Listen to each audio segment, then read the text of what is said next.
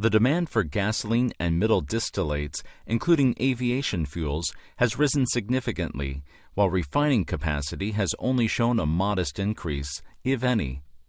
This growth in demand and the increase in refining capacity has significantly raised refinery utilization rates and tightened the downstream market, raising serious concerns over a potential supply gap in the downstream oil market. This issue is particularly prevalent in the United States, where low surplus refining capacity and stringent oil product specifications have resulted in reduced flexibility in the refining sector to adjust to changes in seasonal demand patterns.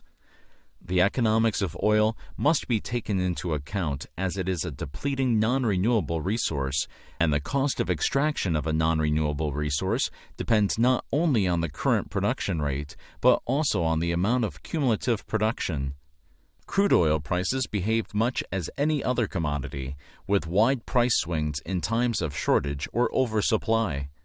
The crude oil price cycle may extend over several years, responding to changes in demand as well as supply.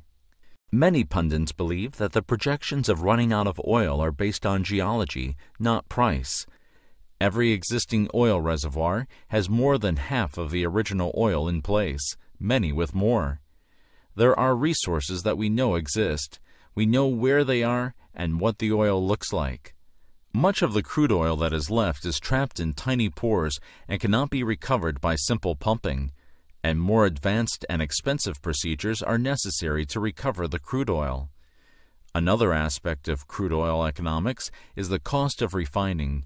Refining high-sulfur crude oil also requires greater expenditures for energy.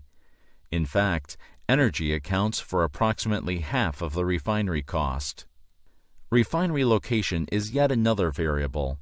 The closer a refinery is to the crude oil source and the demand, the lower the transportation costs. Otherwise, the refinery must factor in the added cost of getting the products to market. Other variables to consider in crude oil economics is the price of crude oil and the crude oil quality. High viscosity, high sulfur crude oil can cost up to 1/3 less than low viscosity, low sulfur crude oil. However, because high sulfur crude oil requires more processing, refineries that buy primarily cheap crude oil incur more fixed expenses for equipment and labor.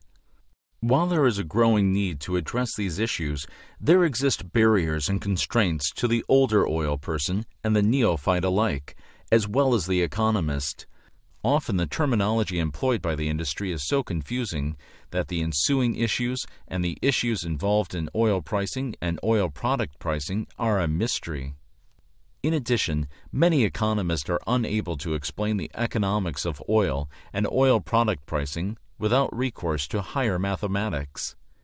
The result is the development of complex equations that are often difficult to understand, and for the technical person in industry, appear to bear little relationship to what he understands in terms of oil properties.